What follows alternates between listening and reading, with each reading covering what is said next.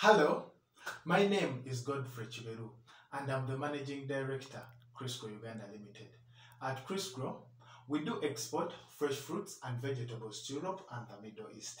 In addition, we process avocados into oils, healthy teas, and natural cosmetic products. Uganda produces approximately 100,000 metric tons of avocados every year.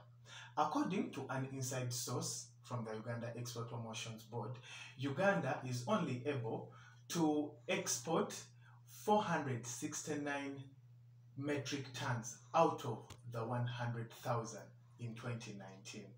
We understand part of it is consumed locally, but we noticed that over 70% of the balance goes to waste because of the short lifespan of the fruit.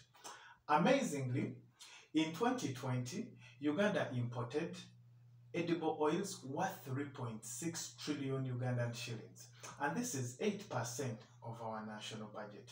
In the same year, Uganda imported cosmetic products worth 298 billion Ugandan shillings, and that is according to the Uganda Investment Authority. As an entrepreneur, I noticed that there was a gap we needed to bridge, and this was an opportunity to exploit.